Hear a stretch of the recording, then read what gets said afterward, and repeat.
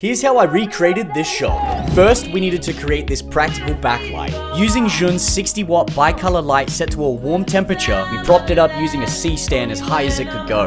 Next, I used another one of those 60-watt lights set to a cooler temperature, as well as a blue gel to make the colors stronger. And finally, for our key light, we used the powerful X100 along with the diffusion dome and battery-powered grip, making this setup lightweight and portable. Let me know what you think.